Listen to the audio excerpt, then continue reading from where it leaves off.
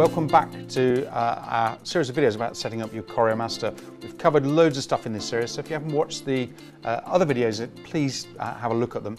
In this video we're going to be talking about pixel accuracy.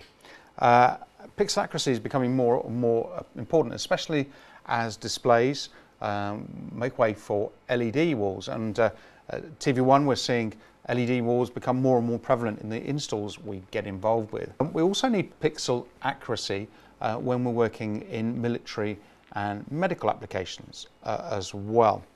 So if you look at my interface, you can see at the moment I am not in pixel mode, it's not selected at the top, and everything is denoted by millimeter. So if I click on this source, for example, you can see its position within the canvas area. You can see its width and height in millimeters.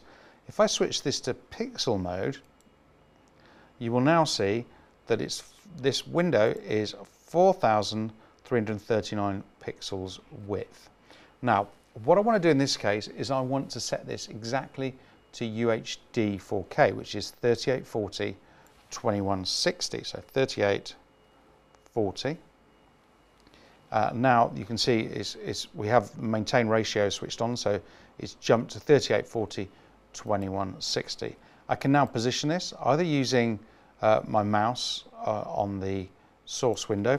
I can also use these buttons at the bottom left, and this will move that window pixel at a time in the X and Y orientation.